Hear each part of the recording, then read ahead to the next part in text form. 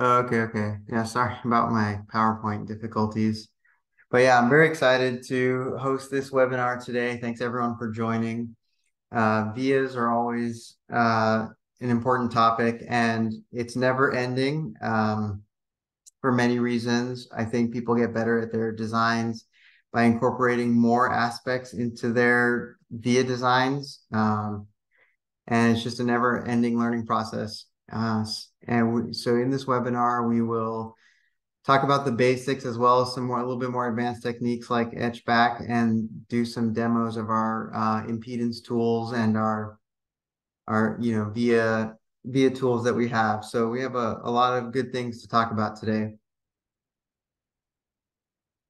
So of course, vias. Sorry. One thing about Sierra, if you don't work with Sierra already, I encourage you to do so. It will fund the webinars and but in all honesty, Sierra's been growing every year and we thank you for your support. And if you haven't worked with us, please check us out, ask for a price quote. One thing new about Sierra is that we have a production facility now in Wisconsin. So we're able to move larger volume orders to a lower cost region with the same quality. So that's a really exciting thing for us to offer our customers.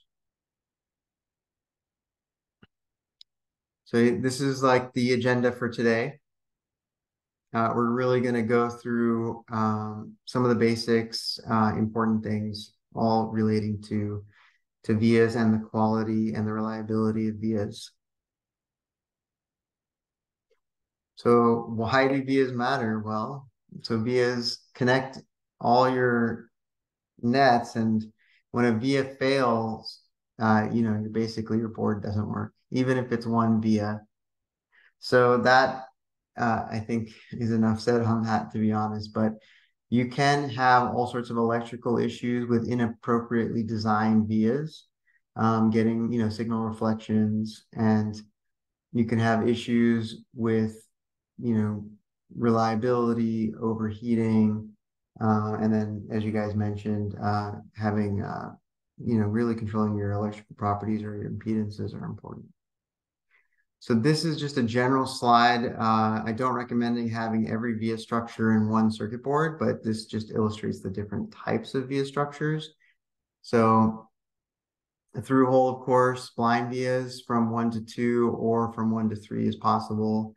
Buried vias, you can't see them from the outside. They're inside your board, which means there are going to be multiple laminations. And then stack vias or staggered vias. Staggered vias are more reliable.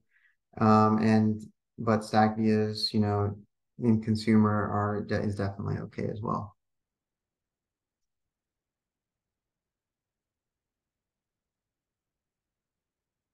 So calculating your pad size is pretty straightforward. However, I'd like to say you should really consider what are the tolerances of the fab shop that you're using. And if you don't know which fab shop you're using, then how do you know what design, whether you design something that is good for them? Every fab shop has different tolerances when it comes to this because all the tolerances really come together here, uh, not just mechanical drill or laser drill machine tolerances, but material movement as well, and how accurately all of those are controlled. And so it seems straightforward, but it actually incorporates a lot of things. So you always want to make sure you have sufficient pad dimensions. So what is the minimum pad you can design with? And you have to think about your applications and what kind of hole it is. If it's a component hole, that's different and has you should have larger vias and larger pads versus if it's just a microvia, through-hole microvia for connection purpose. And then if it's a through-hole microvia for space or aerospace or military application, that has more spacing requirements, a bigger pad and a bigger annular ring requirement than if it's class 2. So if it's a class 2 automotive and you want to follow guidelines for reliability for there, you shouldn't go with the minimum that your board fabricator can do. You should go with the most reliable for your end application.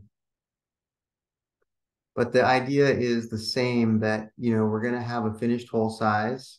Which is drilled plus plating. So we drill bigger than the hole size you specify, because that's what you specify. Most fabricators take that as a finished hole size. So we'll drill a little bit bigger and we'll plate in the via.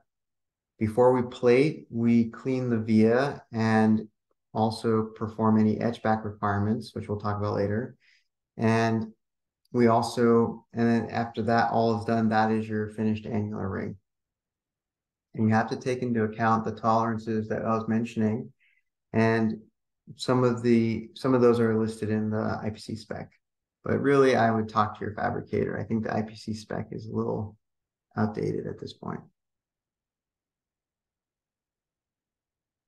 So for class 2, class 3, your annular ring requirements are different.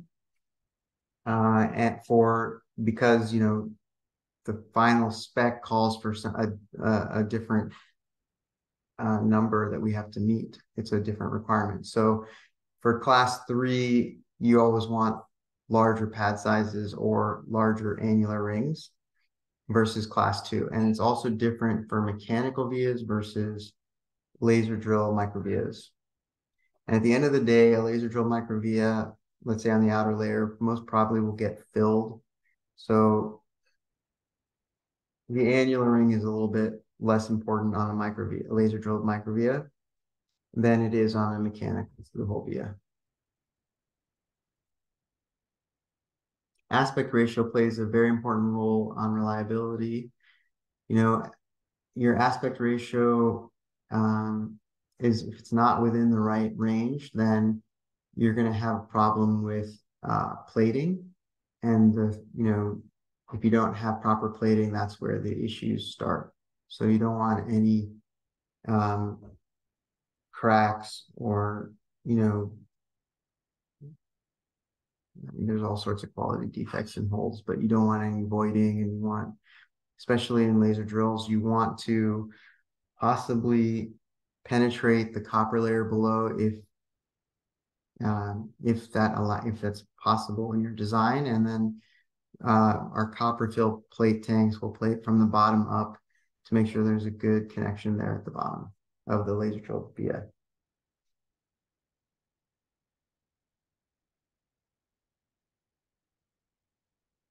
So here, the minimum plating thickness for class 2 is 8/10. For class 3, it's 1. So we tend to plate a little bit more than the minimum. And this chart goes through how to calculate your aspect ratio.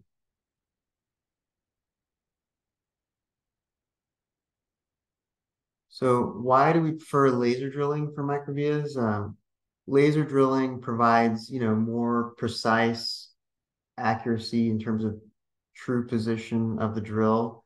And you can really get a smaller final drill. So a 2.5 to 3 mil via is possible in thin dielectric and flat glass type of a reinforcement. And then even smaller, but that you'd have to talk to us. And then that's more like on the microelectronic side. But what you see in the picture depicts how a microvia is actually formed. And, the reason why you can't laser drill through your complete board is because lasers cause heat. And then the heat, when it's melting the dielectric, it becomes very hard for good adhesion of the copper. So that's an important thing to know. That's why, you have to pick the right glass cloths, and you have to understand, how does your via look after laser drilling prior to plating, and a cross section can tell you all these things. But lasering from more than one layer to the next is really not advisable.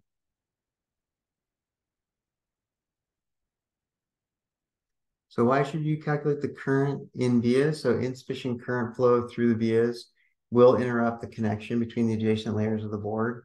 And if the vias are not designed with the current rating in consideration, they can overheat, potentially damaging components and traces and just the overall reliability and integrity of the board. And overheated vias can result in electrical issues such as increased resistance, of course, and voltage issues, voltage drops.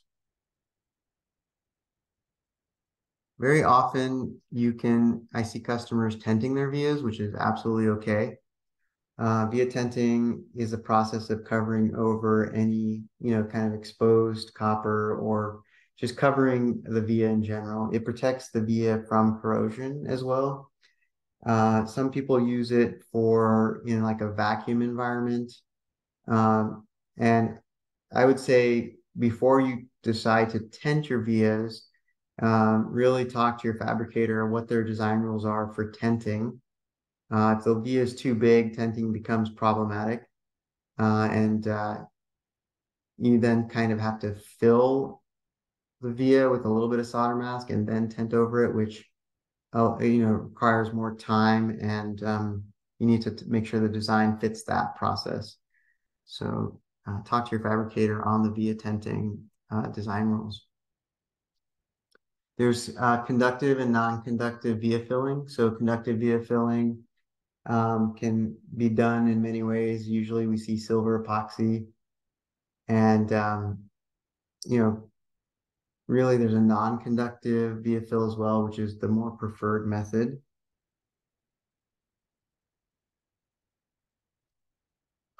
So via filling is very important for assembly as well. Oops.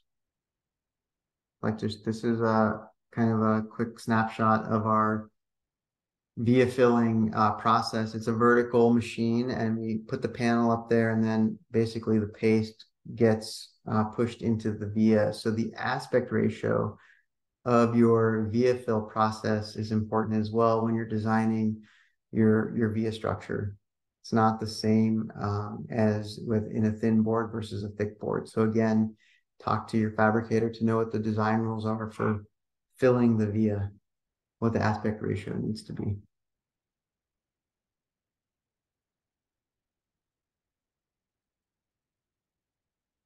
So we have a via current carrying capacity and temperature rise calculator, which I think the engineering team will do a demo of.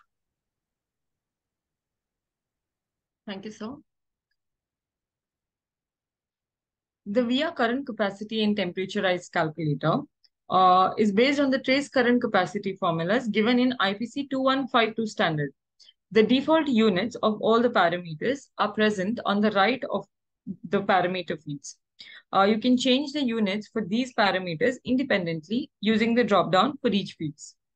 Likewise, you can select different units for via current, resistance, voltage drop, and the power loss. To use the calculator, let us start by entering the ambient temperature of 30 degrees Celsius, a via plating thickness of 1 ounce, via height of 63 mils, a temperature rise above ambient 40 degrees Celsius, and maximum via current capacity 4 amperes. To calculate the via drill diameter, click on calculate next to the parameter. The value calculated for the via drill diameter is 15.1 mils. The resistance at ambient temperature, resistance at high temperature, the voltage drop at maximum via current capacity, and the power loss at maximum via current is also calculated. Let us look at another scenario where we know the via diameter and the temperature rise, and we wish to know the via current capacity. Hence, add the temperature rise above ambient, and let us change this via drill diameter to 10 mils. Click on calculate here, and the maximum via current capacity here now is 3 amperes. Likewise, if we know the via diameter and the current capacity, we can calculate the temperature rise. You can click on this help content to know more about the parameter. Thank you.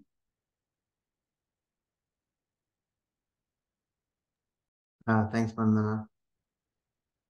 Go back to my presentation.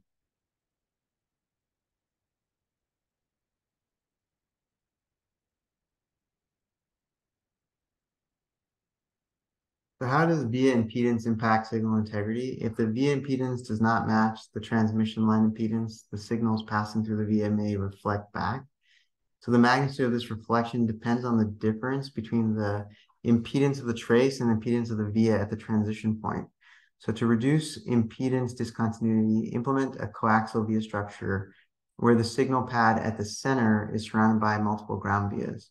And then, of course, try our via impedance calculator to render accurate via capacitance, inductance, and impedance using its physical dimensions.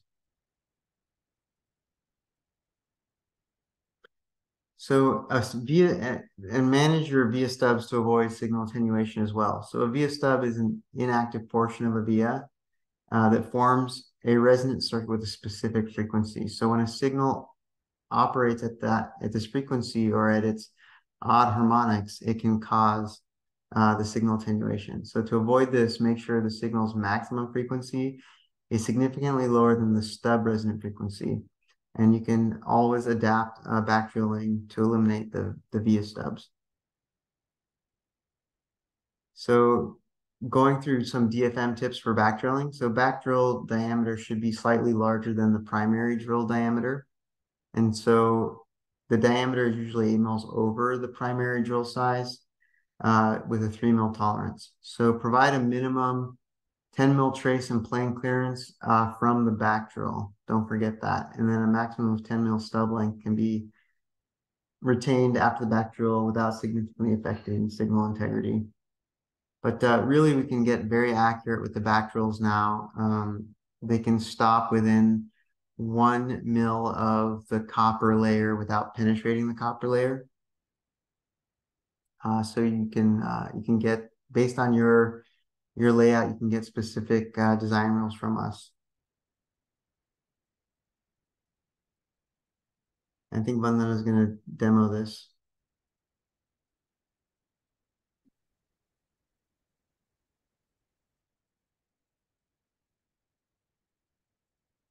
Uh, the maximum via stub length calculator helps to determine the optimum stub length and its resonant frequency.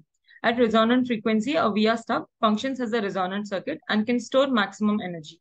Hence, the length of a via stub should be within an acceptable range to avoid signal integrity issues. To calculate the maximum via stub, you need to enter the dielectric constant and any one among the maximum data transfer rate, fastest signal rise time, maximum frequency content, or the 3 dB bandwidth. You can choose the input parameter you wish to enter by selecting the checkbox right next to the desired field.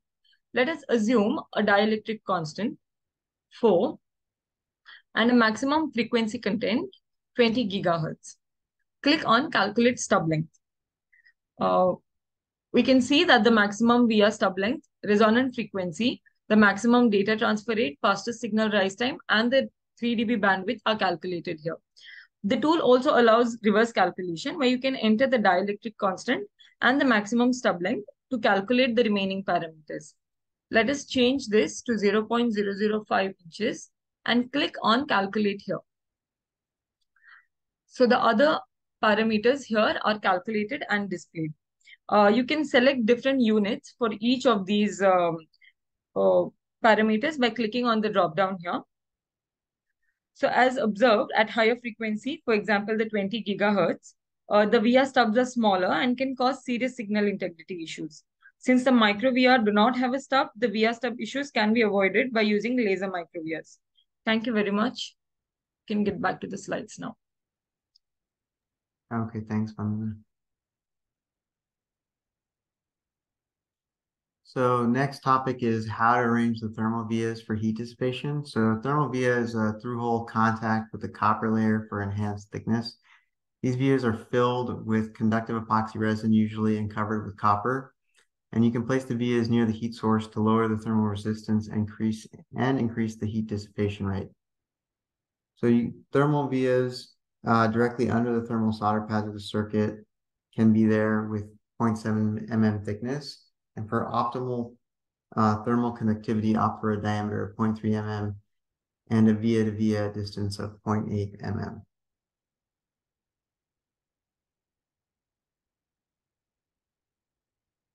And back to you, Vandana.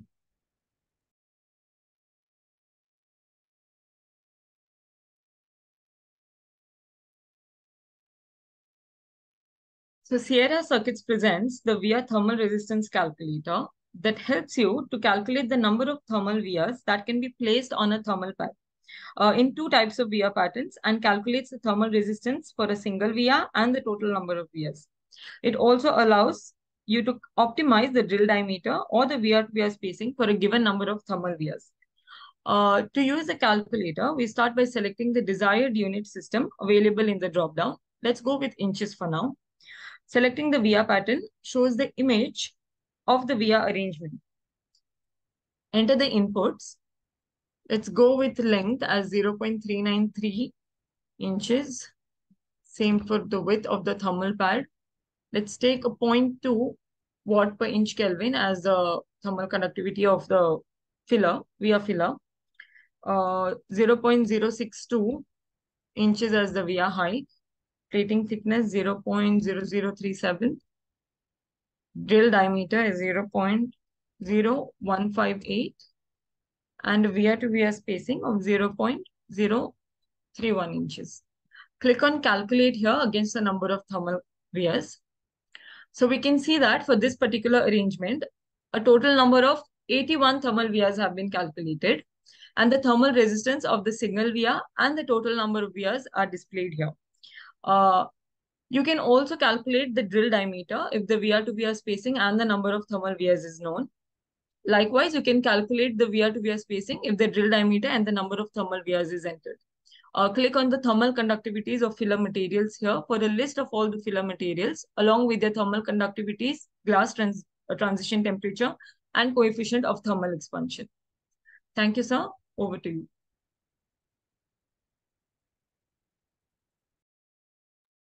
Okay, thanks, Pamela. So one conversation that looks like people wanted to hear more about is etchback. So within spec, there's a it is specified as there is positive etchback, but so basically etchback removes the epoxy resin from the sides of a drilled hole wall to ensure a strong 3-point connection within the inner layers of the board. So in that diagram, you can see the inner layer protruding a little bit out. And then when you plate, you're plating around the three sides. So positive etchback is recommended for class 3 and it's in the spec. And it's usually 0.2 of a mil. And then negative etchback selectively etches the undesired copper to prevent short circuits and is allowed up to 0.1 of a mil. So if you want if you're not, let's say, aerospace, you probably don't need an positive etchback requirement. But if you are very concerned about the reliability of your board, then an etchback requirement is recommended. And positive etchback has a number that we have to meet, and whereas negative etchback or no negative etchback, there's no number that needs to be met. So that's an important distinction that you need to be aware of. So what you put on your fab drawing will determine how we behave as a fabricator here. I hope that helps clear up some confusion around etchback. I think the remaining part of the presentation is really about routing techniques and what kind of via structures to use and how to do that as well within Altium. So via in pad routing is important. Their vias in pads are placed directly under the solder pad where the BGA balls are attached. Again, we'll drill the vias, we'll plate the vias, and then we'll fill the vias. And these vias are done at a different time than the other vias, other through hole plated vias. So via in pad does cost more and takes more time because it goes through drilling separately and it goes through that process of via filling where I showed some equipment. So there's two via in pad routing techniques. First is the offset center, and then the second is the partial V-in pad. When you're talking about tight boards, it's important to know, are you going to go with a solder mask, non-solder mask defined, or solder mask defined? So there are trade-offs, and I would say advantages of each, but that's an important discussion with your fabricator. What tolerances can the fabricator hold? How tight can their solder mask webs be? What kind of openings? How small can their openings be in solder mask? So all these discussions need to happen with the fabricator specifically for your design. We also have a routing technique as dog boning. That's fairly common. And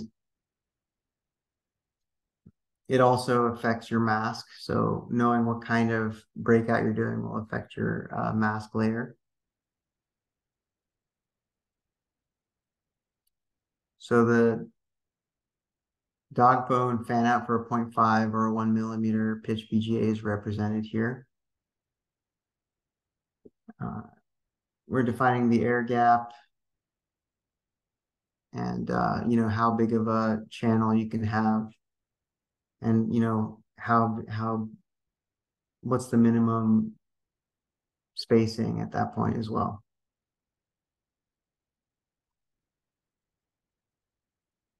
So you can do dog bone with 0.5 millimeter pitch BGA.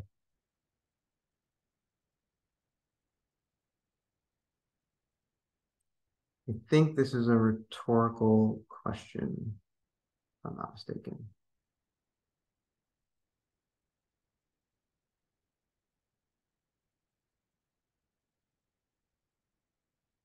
Here are some really important clearances that you really need to understand. So, and again, if you're class 2 versus class 3, all these things play a role in the clearances that you should have in your board. My personal favorite is drill to copper, because that's pretty much a no-go if you do something less than 8. Probably a lot of the fabricators around the world will start having problems being able to manufacture that. If you keep it to 8, you're probably okay. Knowing how close you can have copper to the edge of the board. We prefer 10, but you can definitely get smaller. It's just, again, you have to talk to us. It's going to be outside of standard.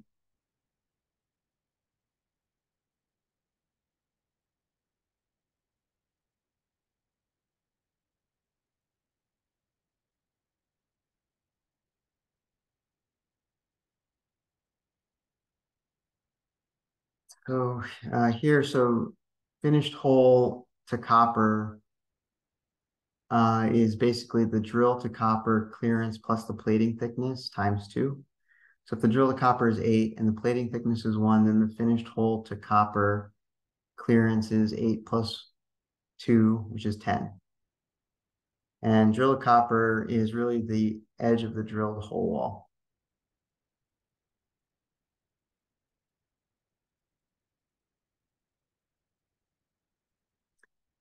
You can, here's some kind of expert guidelines, but, take everything with a grain of salt as per your design. In terms of specifying the tolerance of your vias, I always encourage customers to say something like +0 minus some big number, because that tells us that nothing's really going into the hole. It's just a microvia, and then we can balance the overall trade-offs in our process flows in our manufacturing. But that gives the manufacturer the biggest leeway, but still gets you what you want.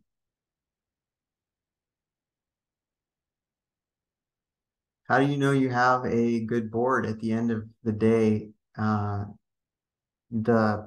fabricator that you use should present a cross section, and the cross section will show edge back. If you ask for that positive edge back, it'll show um, wrap at the knee of the hole. It'll show proper uniform plating within the hole. If you don't have, if your fabricator doesn't have proper plating tanks, you'll see all sorts of problems, and they'll show up in the cross section, including delaminations and things like that. So cross section is super important to make sure that you have a reliable board that will last in the field. So I think next we have basically a demo in the design tool that will go over these items, routing guidelines and things like that. So our design team is up next.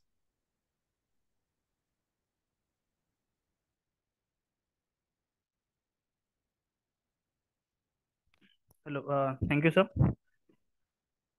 So today we'll see how to use vias in LTM Designer. So before using them, we need to define different types of wire that will be used in the design. So to do that, you need to go to Design and you need to click on Layer Stack Manager. So I've already opened it. So you will see something like this. This is nothing but the stack up structure of the PCB. It consists of 12 layers and the board thickness is around 62 mils. So down here there is option called as wire types. So as you can see on the right hand side, there are different types of wires. So through hole wires, blind and buried wires which are selected. If you want to add something, you have to click on this add wire type and you have to select from this properties panel the start layer and the stop layer. So that's how you add the wires. So I'll remove it for now. And then you have to say right click and save. So I'm not saving it because it's already saved for me.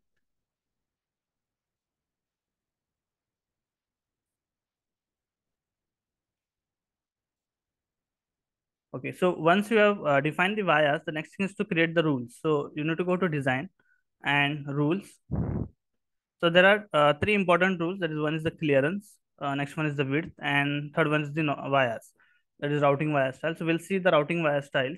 So we have created this normal wire rule, which will be applicable for all the normal signals, and we have used a pad size of 18 mils and a hole size of 8 mils.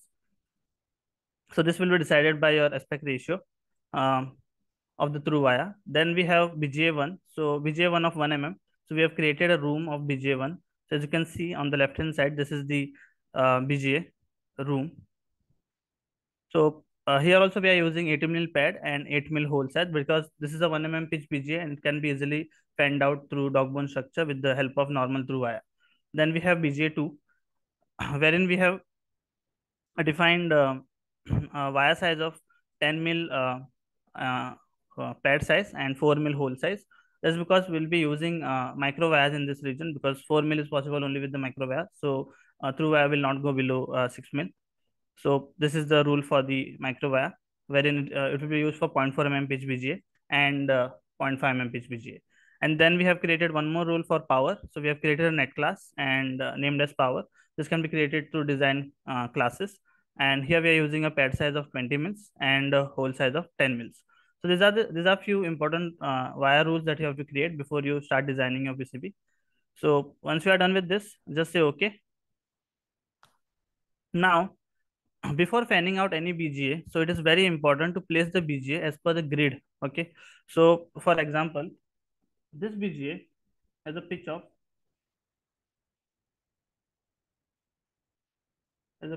1 mm. As you can see, 39.37. You need to make the grid half of this. So half of that would be 19.685. If I make the grid half of that, as you can see. I think we cannot hear you properly. Can you fix your mic? Yeah. Yeah, better. Thanks. Yeah, as you can see, each ball of the BGA is falling on each grid dot. So which will be very helpful while placing the wires, because if I place a wire over here,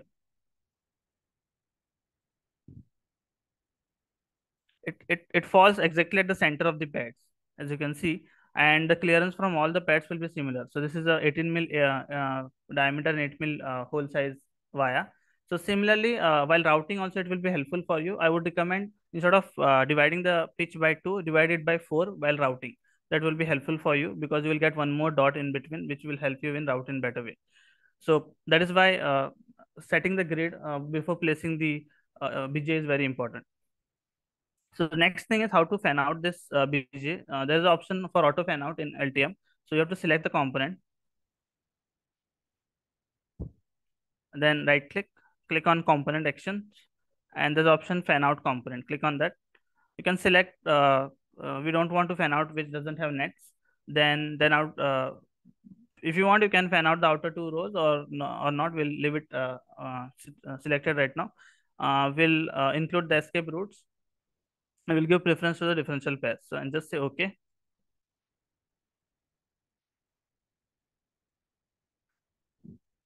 As you can see, it will automatically fan out the balls which has the nets connected to them. So this is the auto fan out option that is available in the LTM.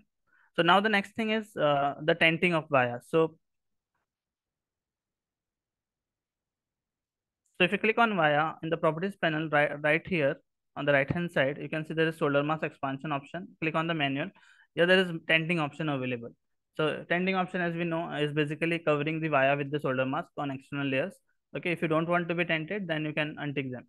If you want to select all of them together, for example, selecting all the wires together, select one of the wire, right click on it and click on find similar. Then select the hole size of same and similarly pad size is same. And if you want, even you can select the drill pair, which is top to bottom, and say okay. As you can see, all the vias of the similar hole size, pad size, and the drill pair will be selected. Then you can change it at once. So for example, 8 minus and for example, tolerance of 2 plus and tend them together. So this will be helpful while doing the settings for all the wires together. Then we move on to the 0.4 mm pitch BGA.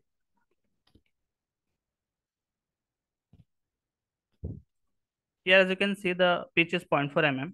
So what we'll do is we'll set the grid to half of that, which is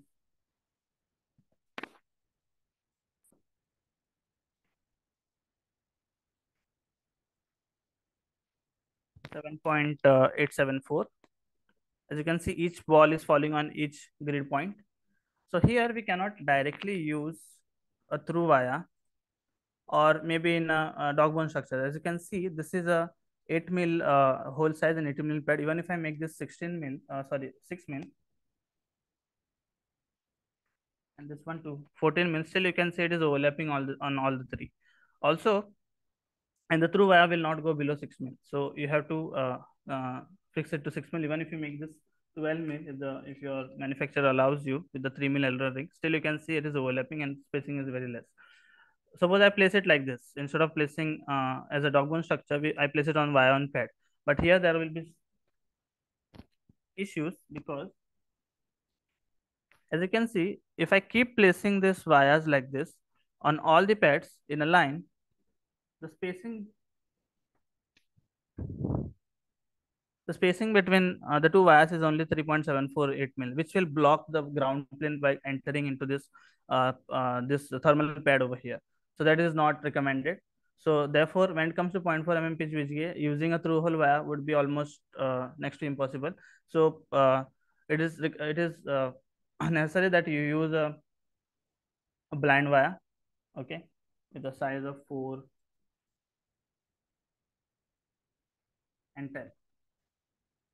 Similarly over here, 4 and 10. So when it comes to 0.4 mm BGA, making use of through wires would be very difficult. So so keep that in mind. So then we move on to the 0.5 mm pitch BGA.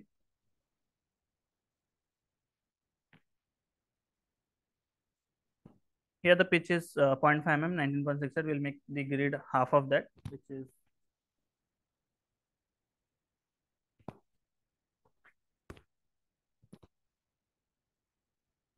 it is 9.8425.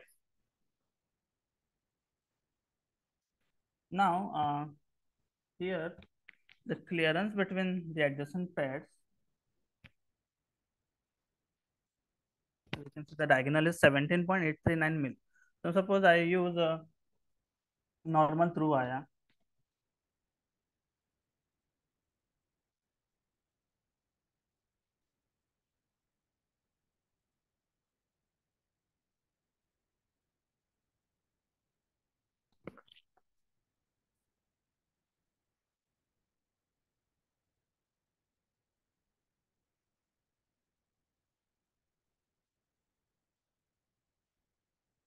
Okay, suppose I place a normal through wire over here.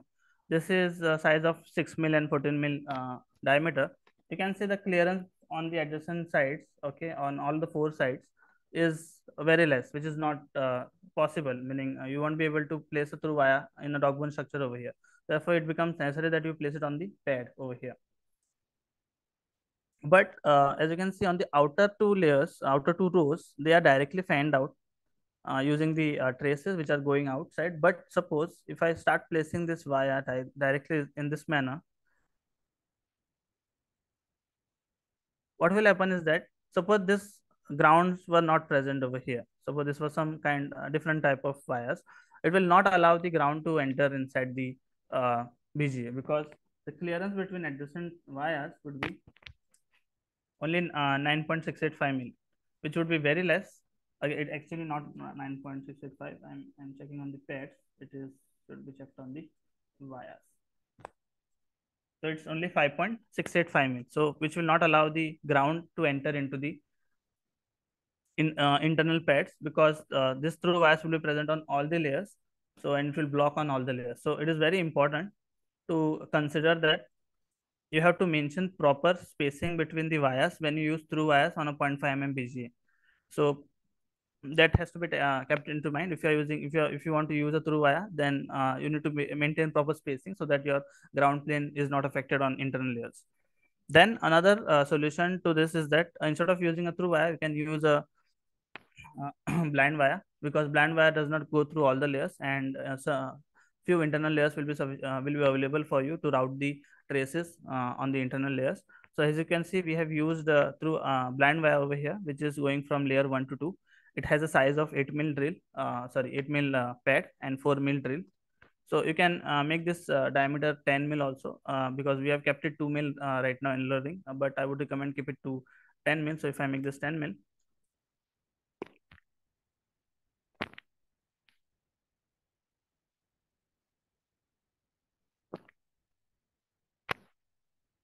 so it has a clearance of 3.92 mil. So which is which will be sufficient for you going with the quarter rounds of foil on the external layers. So as you can, and also dog bone structure is possible with the blind wire on the 0.5 mm pitch BGA, as you can see over here. So this is helpful in avoiding the errors or the problem that will occur if you use a through wire on the 0.5 mm pitch BGA. So keep that in mind while designing your next BGA in future. So and finally, since we have placed few wires on pad over here, as you can see, there are certain wires. So and we have also used blind wires over here. It becomes important to add one more point in your fab details. So as you can see, this 14 point, it states that blind wire and pad on wire should be filled with non-conductive material. So especially for the wires on wire which are placed on pad, because on the pads there will be component solder, so it becomes important to fill those wires because they can be before they can be plated, because it can affect the solderability of the component also. So do add this point if you have any wires on pad or if you're using some blind wires in your design. Yeah, thank you. Hope this will be useful for you. Over to you, sir. I think that summarizes the everything very good. I don't really think I have any more for the presentation. I mean, everything else is kind of like resources. Let me share my screen again.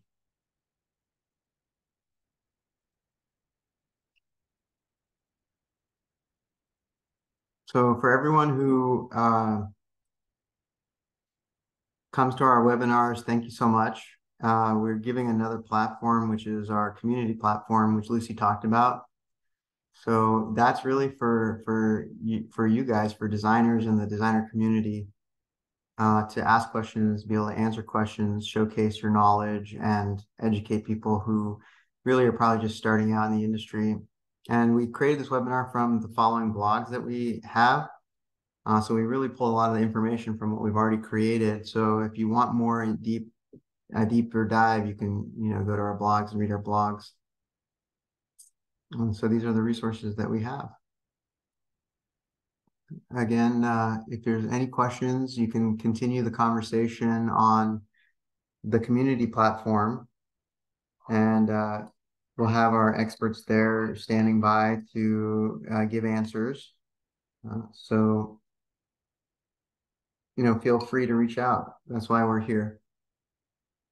So I want to thank everyone again for joining, and then also thank the design team and the manufacturing team for supporting the questions, etc., and supporting our customers. Lucy, did you have anything to add? We have questions right now, so maybe can you check the Q&A and answer live? Sure, I'd be happy to do that.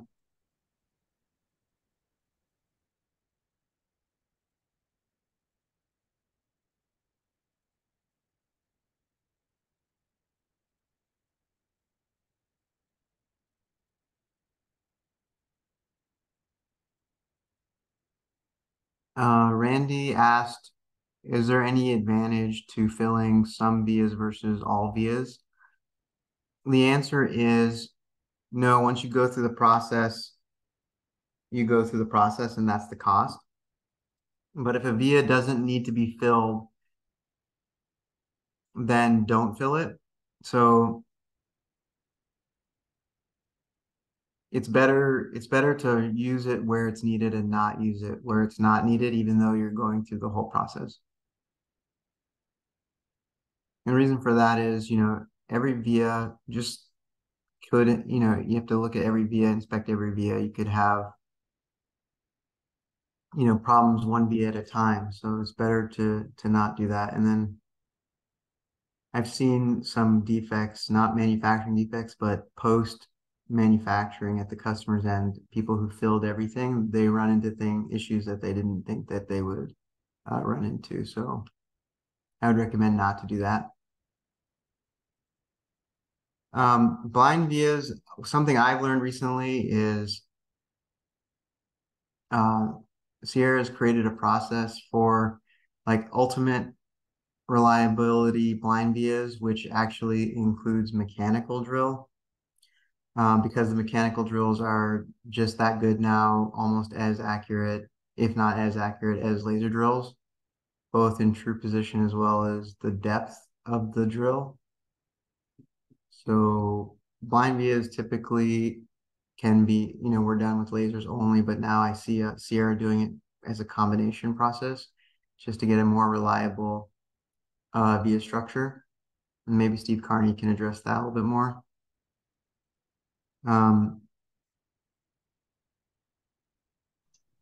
Jack asked, how does plate affect calculations? Plating definitely affects calculations. Plating varies across a panel. And cross-sectioning across the panel can help you understand what the variation is and how that would affect your models. I think those are some of the ones I can answer easily. And the other ones are really good questions that I cannot answer willy-nilly. I think it requires, honestly, a cross-functional review and then to give an answer. So in general, how do you reduce your stubs? Well, use a blind via or back drill out your mechanical via.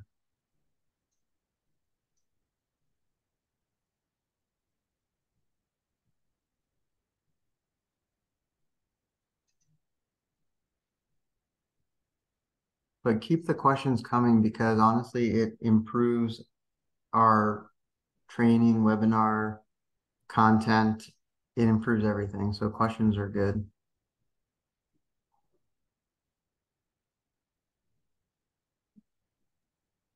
I think Okay, that's 2 more questions. Steve, do you know the answers?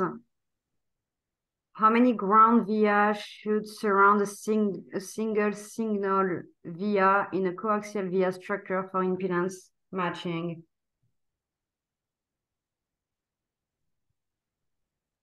Actually, I answered that just now, but I guess it's gone for some other question. Normally, it depends on the wavelength of the signal.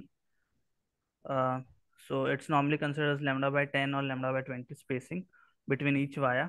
So accordingly, you can decide the spacing, and depending on whatever is the length available, and within that space, how much you can accommodate the vias, you can add that much. But you need to consider the internal layers also.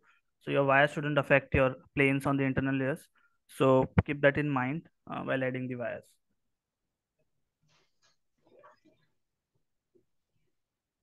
Great. What about the 2 other questions? What's the best via to plane clearance? What's the minimum designers can get away with while maintaining good DFM? What's the best wire to plane clearance? Wire to plane, I would say maintain 10 mils on the internal layers. You can come down to 8 mils minimum if you want, but I would not recommend going below 8 mils. So I would say keep it to 8 mils, but I would recommend go with 10 mils at least if possible. Understand, but putting more wires means adding cost. So what would be the option? Ground wire to surround one signal wire. There is not a specific. I cannot give you a specific number that. I would take that offline and discuss with Uther and see if we can come up with some guidelines. Okay.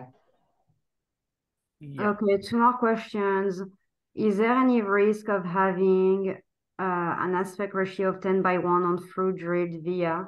No, no risk at all. That's perfect. Okay, and recommended spacing for stitching vias? If it is on the board edge, I would recommend a spacing of 150 mils between the wires. If it is on the board edge, and but if it is on the if it is covering a particular power section to dissipate the noise or mitigate the noise to ground, then it would be much smaller. Normally, it depends upon the lambda as a wavelength. That is, normally it is either lambda by 10 or lambda by 20 spacing. Yeah. Great, thank you very much. So we'll post these questions again on the forum with the answers. I'll send you a link to that. And if you have more questions, just ask on the thread and we'll reply. Thank you very much, Amit, Abhishek, Steve, everyone who did the demos. Thank you everyone for attending and have a great day.